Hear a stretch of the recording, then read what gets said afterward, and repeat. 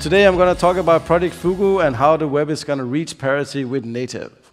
So I'm a browser engineer. I've been that since around 2006. I've worked on WebKit at Nokia, and then I moved to Intel, also worked a bit of WebKit, and then later moved to work on Chromium and Blink.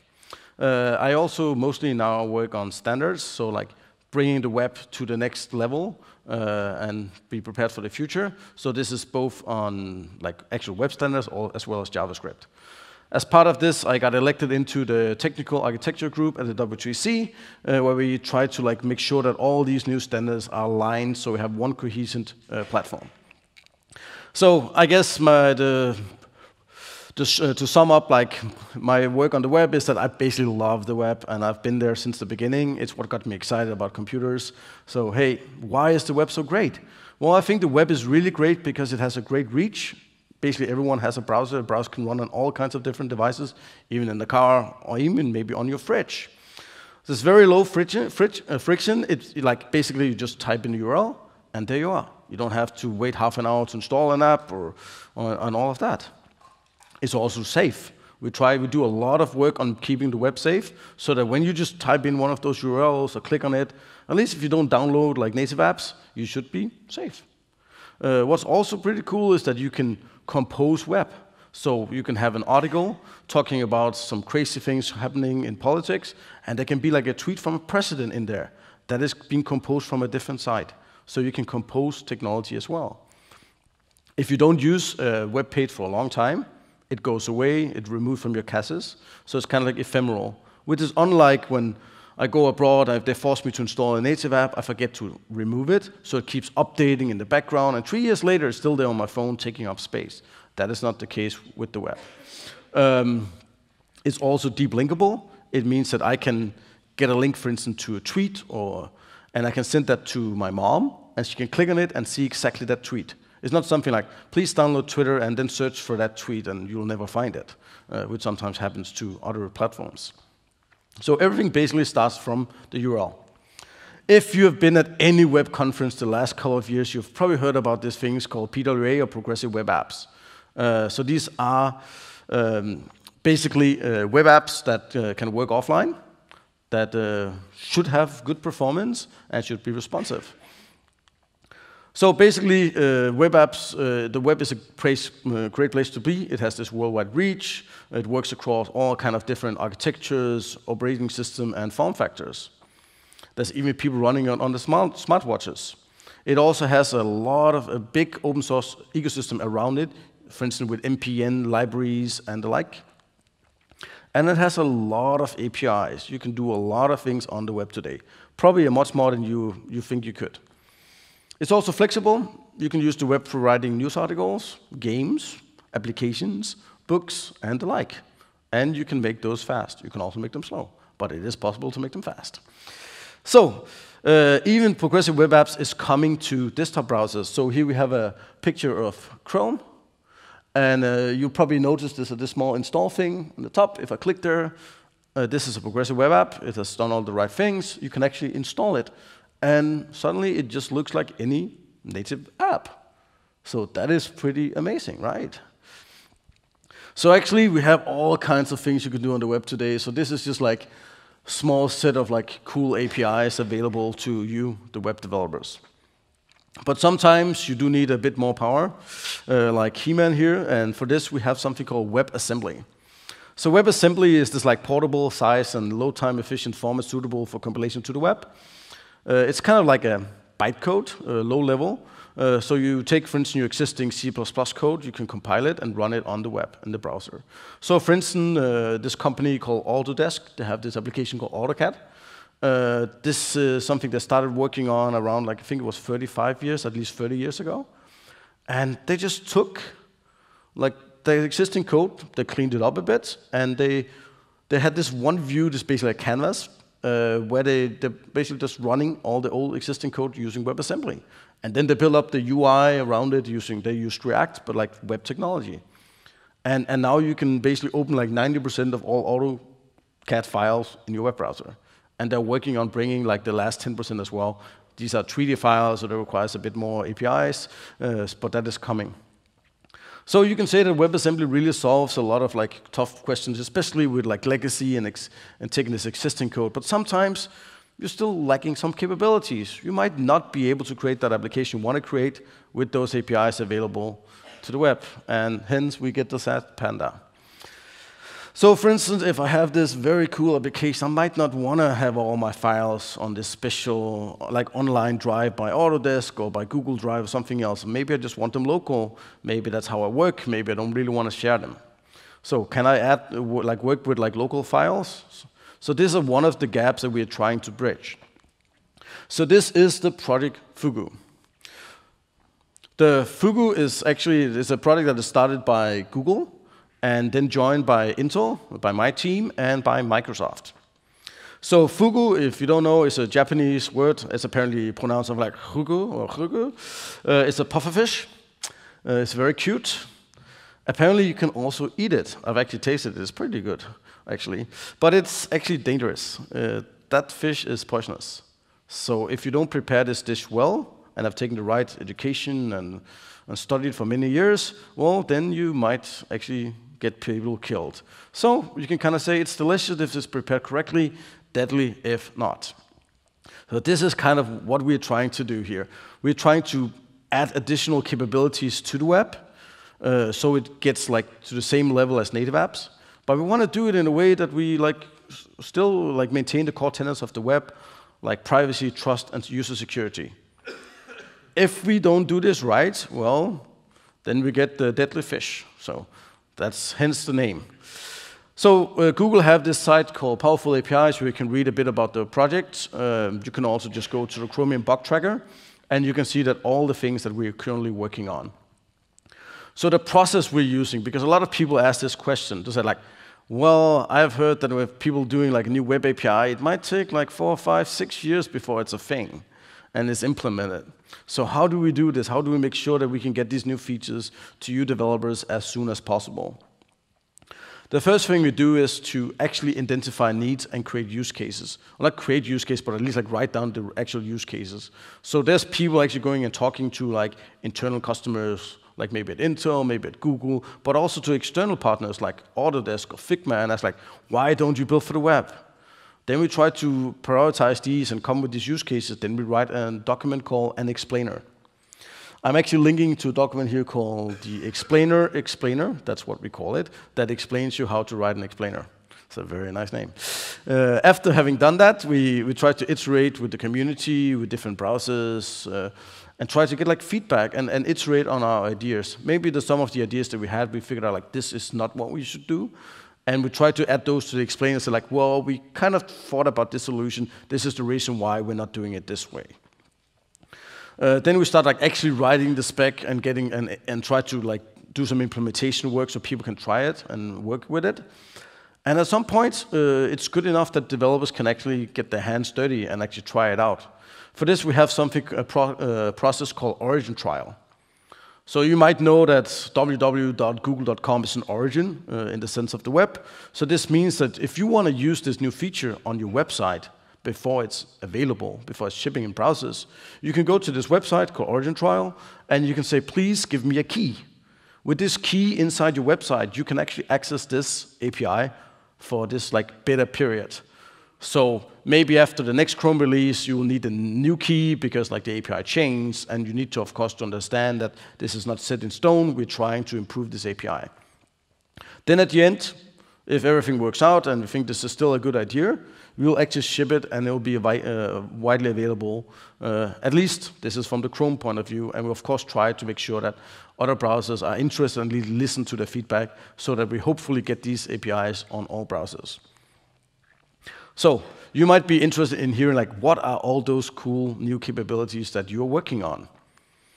Well, one of the things that we already have shipped, and this was actually before we created the process, but it was kind of like really related, is Bluetooth and USB connectivity on the web. So sometimes you buy this toy and maybe you don't want this native app, or maybe you're even afraid that maybe this native app won't be working in 5 years. But it would be nice if I could just like create this web app, and I can even like create my own. So for this, we added APIs for both connecting to Bluetooth, like the new Bluetooth called Bluetooth Low Energy, as well as USB. And I've actually personally used that for some projects, and it's pretty amazing. It's actually really amazing how easy it gets to write these kind of drivers to talk to these devices in comparison with writing it in what people usually do in something like C or C++. So here's an example of someone creating this like Lego Batmobile and actually just controlling that from a web page. I find that really amazing.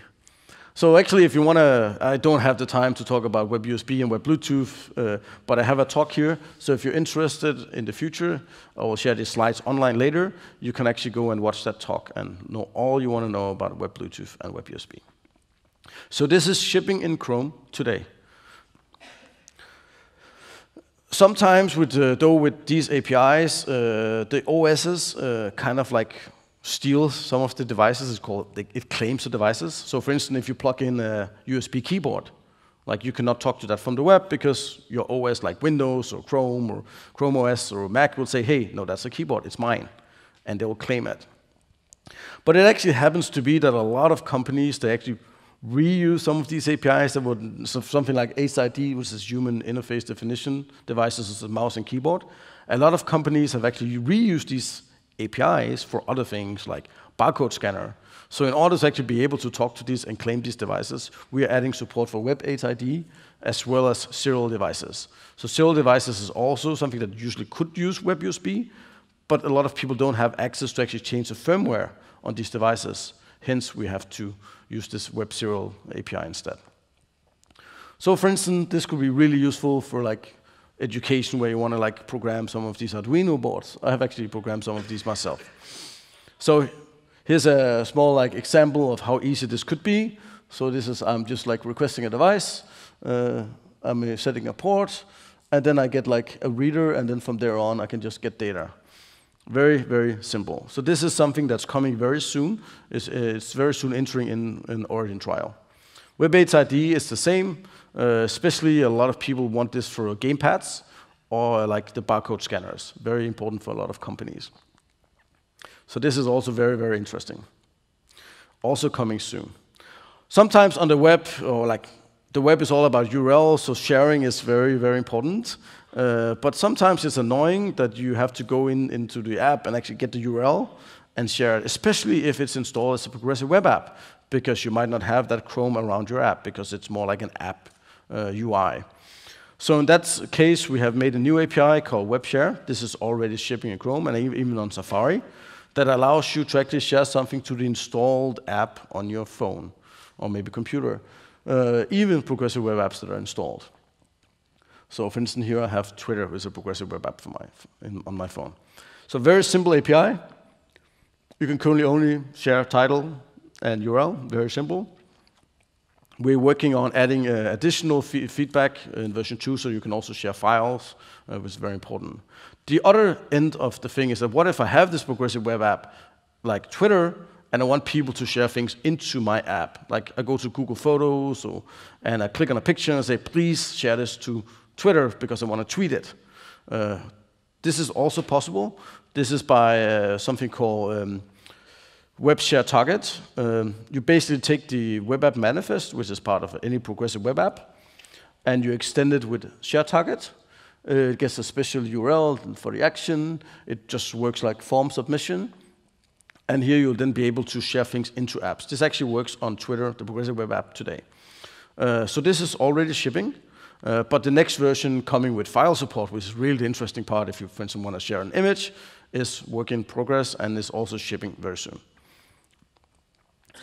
Another thing that people have really liked is like if you have these apps like video players or music players, it would be nice to have access to like these cards where you can actually control it while it's not totally visible, maybe in the background. It's still open. So we also have an API for that. This even works on people with these like actually hardware keys. Very, very simple API where you just access like media session and you set these action handlers. And then these UIs will show up and you can interact with it when people click on them. So this is also already shipping. Something else, like I talked about the barcode scanner, it's very important for a lot of companies that love QR codes. It's very cheap, you can print them. And you can use it for instance, tracking your inventory. So it would be really nice that you can just like detect this from the web without having to rely on big and slow libraries. So a lot of actually phones, they support this, either in hardware or very highly optimized software stacks. So we're adding shape detection API as well. This API itself actually works on both scanning faces, barcodes, and text, but we are currently going to ship the one that is for barcodes, because that's what most people are interested in. Very simple API. If it's available, you create for instance, a barcode detector. You give it an image. If it's a video, you have to give it every frame. And it will give you code specs. So that will be kind of like a dictionary that will show you like where it was, so you can draw on top of it. For instance, this is where I detected it. Plus, of course, like the barcode will give you the number as well. So this is also very soon coming to Chrome. Something else that a lot of people ask for is for when you have this progressive web app, would it be nice to get these small dots on top of the icon, like if there's an unread message. On some platforms, you can actually write maybe a text, like a number. On others, you can only write a dot. So the API allows you to do both. Of course, if a platform only supports a dot, then you'll just get a dot. So this is also being implemented and soon shipping in Chrome. So this is currently in an origin trial.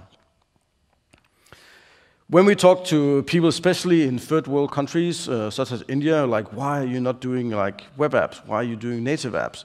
They always came back and said, well, I need access to contacts. Like people here, you're trying to create like a social app, or you want to share to your friends, we need these access to contacts. And we're like, yeah, but that's really dangerous, because like people can start like spamming your friends.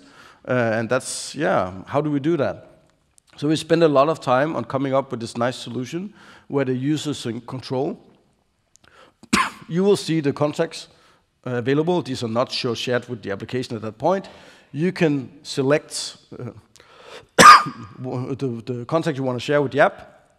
You can even decide whether you want to share like the phone number, email, or none of the two. The app itself will ask you what it would like to have. Like, I would like to have name, email, and telephone number, but I only want one. You see multiply, or you can say multiply true if you want multiply. And then you just like call navigate.contact.select. It returns a promise, because it might take a while before people click on all those contacts. And when you get back, if for instance, if I clicked on myself, I would just get like this array of JSON objects back. Very simple API that a lot of people have been requested. So this is also coming soon to Chrome, and you can it's behind a flag today, so you can actually try it out yourself. When we also looked at Project Fugu, we talked to a lot of people using Electron, because you probably noticed on desktop that more and more applications are web-based, but they're wrapped in Electron. So these are apps like Figma, Slack, and the like. So we're trying to ask them, what do you really need on the web? And what we heard from a lot of, especially this design app, is that people need access to fonts. You don't have access to all the fonts on your phone and on the web. It's also because it's kind of fingerprinting, so it's kind of like you can use it for tracking people. But maybe if you have this like design tool installed, you might want to share fonts with that app only. And even for companies, like I work at Intel, of course we have an Intel font, so it would be nice to use Intel font on your slides. But so it would be nice if I could just access that maybe from Google Slides. So we're working on this font access API, where you, with certain applications, can share additional fonts that you have available on your machine. Also very, very simple API. This is still early days, and we're talking to people working on fonts and these companies as Figma to find the best way to approach this problem. But now we're talking about one of those things that really interests me myself. If you really want to create like a real native app, like font access, like file access is really important. Think about using something like Visual Studio Code, which is actually based on web technology. Like you really need access to local fonts. But as well, this is also very dangerous, so really had to get this right.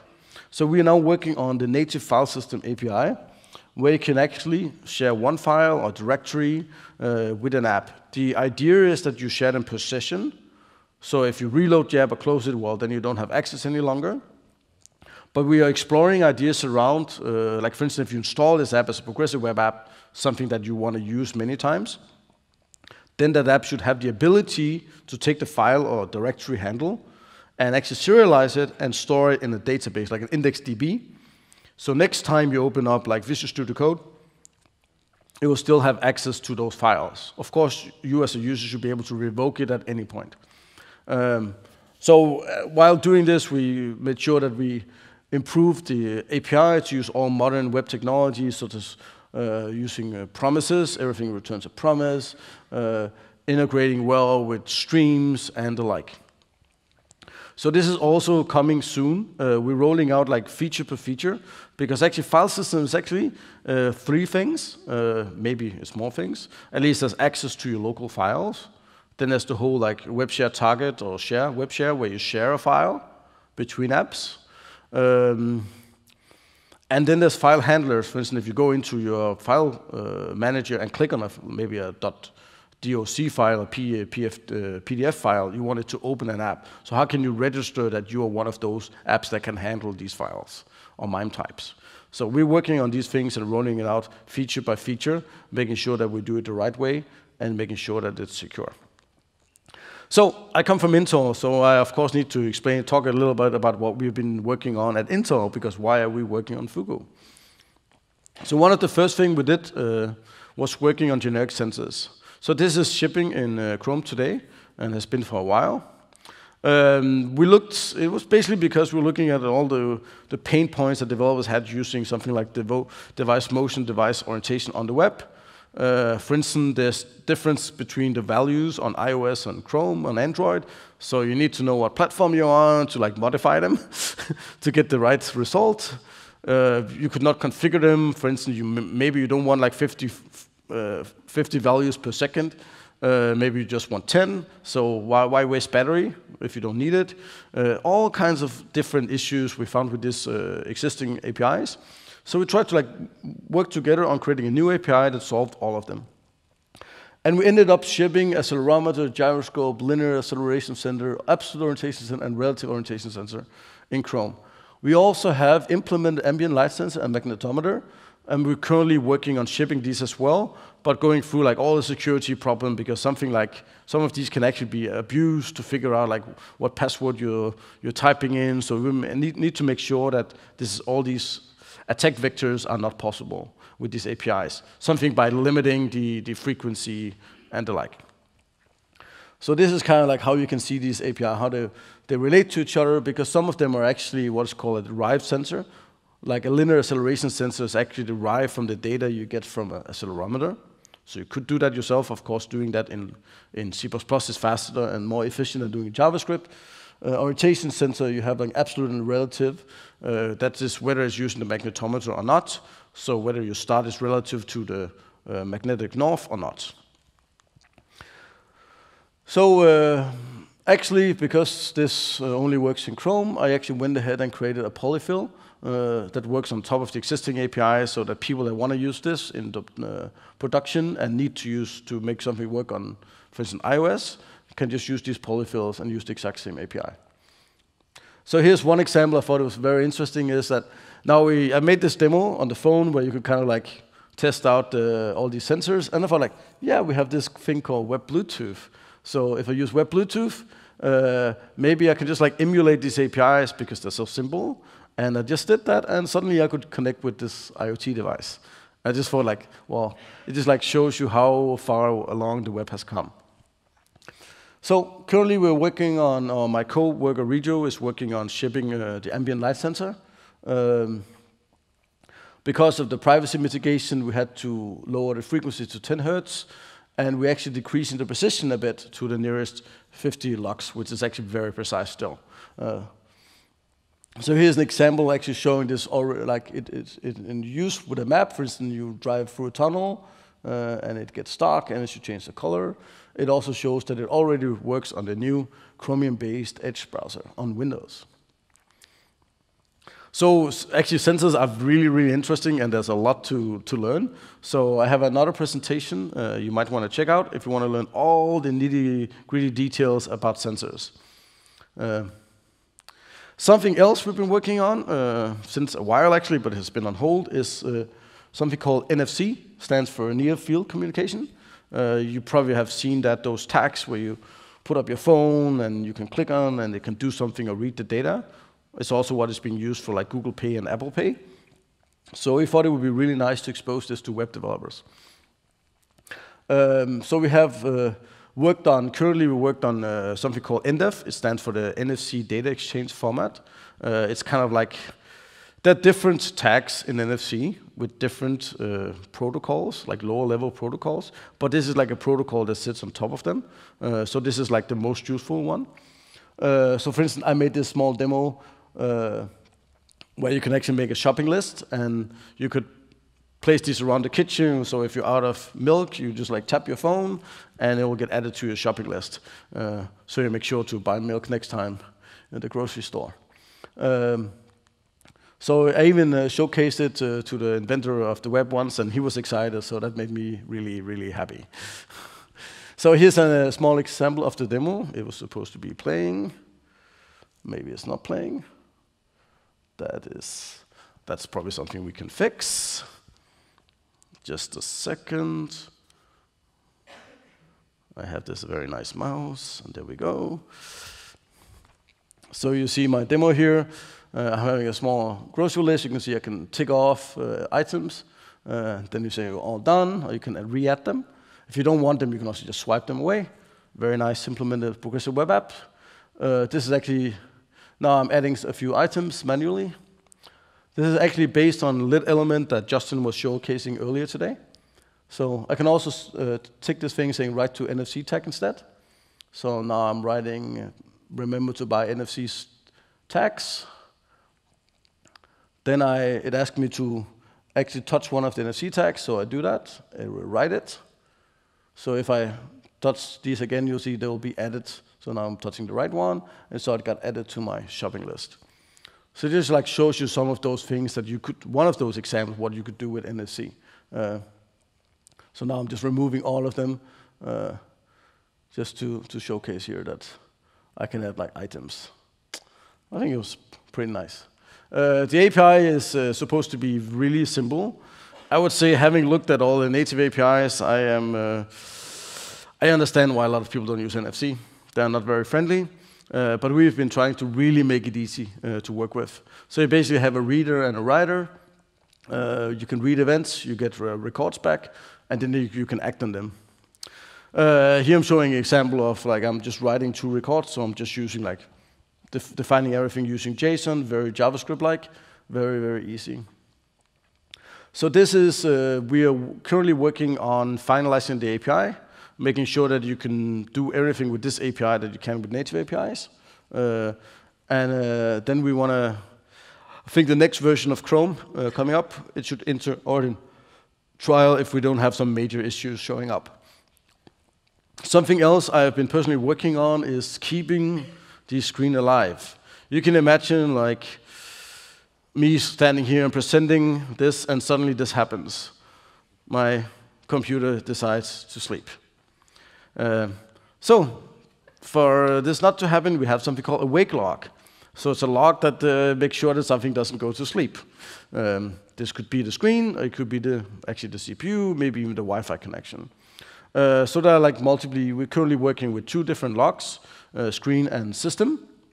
One for the screen, obviously, display, or one for like the CPU. For instance, if you want to maybe rotate an image or do something before the screen, the computer falls asleep, or the phone. Very simple. Here I'm showing one example where I request a screen lock, and after 10 minutes, I just release it again. And then like my screen can fall asleep if it wants to. So this is coming very soon. It should enter Origin trial as well in the next Chrome release. And hopefully then be used by applications such as Google Slides. We've also been working a lot on media,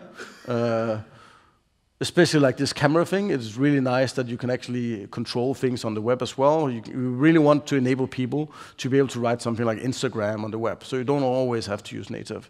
So at Intel, we've been working a lot of exposing these features on the web, and as you can see, you can do a lot of things today. Even working together with other libraries as OpenCV, and you can create all these funny effects, like funny hats. Here's other examples. We've been working on professional cameras, especially for meeting rooms. Some of these have the ability to zoom, to pan, or tilt. That's really nice if you're doing like video conferencing. So why shouldn't you be able to do that on something like Hangouts? So we have been adding that to Chrome as well. This is called Media Stream Image Capture, and this is most of this is already in Chrome. At Intel, we also have a camera called RealSense. It sets apart from other cameras, and I guess we'll see more and more of these cameras in the future, is that it actually has a depth sensor. So it can sense how far away something is. So here you can see Ridu, he is like changing the background depending on the distance, and say like, let me just replace my background with some nice looking jungle, and not the boring Intel office. This looks much nicer, right? Other things you can do is that you can actually do interactions like this. This is done by another coworker of mine. He's actually playing around with WebGL and seeing like what data you can use with a depth sensing camera. And yeah, it's another example here where he's trying to actually pick up one of these boxes and put it on top of the other one. Maybe it doesn't look so good, but at least it's very nice for a demo. So yeah, this is also something we're working on, and that should be coming soon to Chrome. Of course, it requires you to have one of these cameras, but these are becoming more and more common. So if you look at all these APIs we started out with, like there's a lot of things you do on the web, but very soon you can do so much more if we have success with our product, which of course we are intending on. If you want to learn about origin trials, go to developers.chrome.com/origin trials. Here you can also sign up for existing origin trials. If you have an idea that wasn't mentioned here, you think we definitely should do that, this is why you can't do your business, please go and report a new Fugu request in the Chrome tracker. Just go to bit.ly/new Fugu request, and we'll try to see if we can make that happen. Here's a tentative launch schedule. This was actually shown at Google I/O, more or less like when we expect to ship things. I think we're around M77 now. And actually, you can go to another site. I don't have the URL here, but this is actually goo.gle, like Google, /Fugu-API-tracker. And you'll get this tracker where you can actually see everything you're working on. The current Chrome version, when you see a fish, it's shipping in Chrome. When it's green is when we're intending to have it run as an origin trial. So you can see this priority 1. This is what's most important and most people are working on. And then you have like priority 2, and then like priority 3, there's like really no one working on currently, but we would like to do that at some point. Here are a few resources you can check out if you want to learn more about Project Fugu. Otherwise, I will share my slides later. And with that, I want to say thank you for listening. I hope you learned something and got excited about where the web is heading. Thank you.